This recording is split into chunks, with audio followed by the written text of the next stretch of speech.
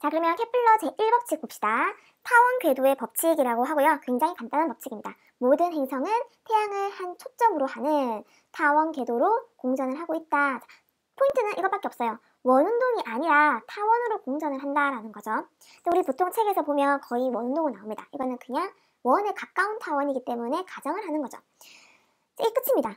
근데 여기서 끝내면 조금 허무하니까 조금만 더 봅시다. 자, 이게 타원이죠. 타원에 보면 반지름이 두 가지가 있습니다. 이렇게 세로로, 가로로. 세로 반지름 요만큼이 짧죠? 이것을 짧은 반지름. 그 다음에 요만큼이 좀 더 길죠? 이것을 긴 반지름이라고 합니다. 중요한 거는 요 긴 반지름이죠. 왜냐하면 케플러 법칙에서 물어보는 공식 반지름 전부 다 긴 반지름 기준입니다. 자, 타원의 정의를 볼게요. 수학에서 이렇게 어려운 말을 합니다. 평면 위에 두 점에서 거리의 합이 일정한 점의 자취. 평면 위에 두 점이 있습니다. 이 점에서 거리의 합. 자, 이 점에서 선을 이렇게 두 개를 긋습니다. 이 두 개의 합, 요 선과 요 선의 합이 같은 거죠. 어디를 긋든지. 자, 이렇게 그었을 때 요 두 개의 합과 보라색 두 개의 합은 같습니다. 그 다음에 이렇게도 그어볼까요?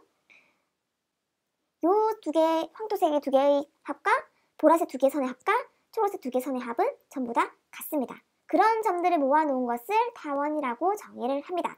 자, 이때 요 두 점을 우리는 초점이라고 얘기를 하죠.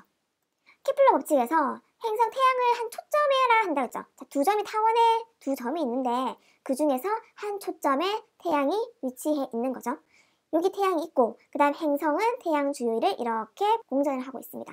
자, 그러면 A에 행성이 있을 때 태양과의 거리가 가장 가깝죠. 이때를 근일점이라고 합니다.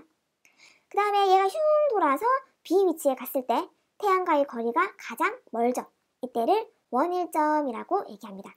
단어 어려우면 기억 못해도 상관없습니다. 그냥 태양에 가까이 있을 때, 태양이 멀리 있을 때 타원 궤도기 때문에 태양까지의 거리가 계속해서 변하는구나.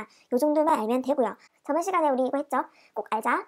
제1법칙에서는 긴 반지름 정의만 알면 됩니다. 긴 반지름, 여기 가로, 요만큼이 긴 반지름이구나. 요거만 알고 넘어가면 되겠습니다.